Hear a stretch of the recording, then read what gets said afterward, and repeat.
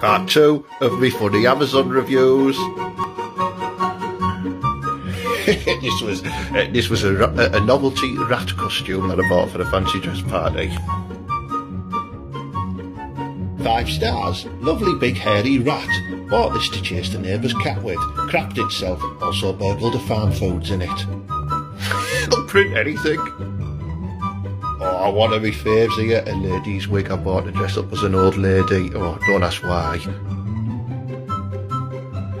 Very realistic, fooled the dog with it. Bought this to dress Big Fat Julie up as Judith Chalmers and play holiday journalism games such as Wish You Were Here, where she would interview me about my 3-berth caravet in Skeggy wearing nothing but a neck curtain, and then I'd bang her for at least 4 minutes.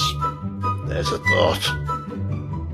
Whoa, I got one of them Philips multi-blade things, you know, the hybrid stubble trimmers, yeah. Let's see what review I left that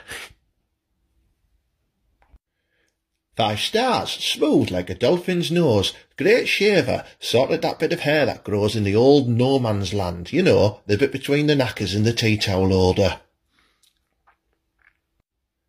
Oh, a lovely shirt and tie combination in a mustard colour.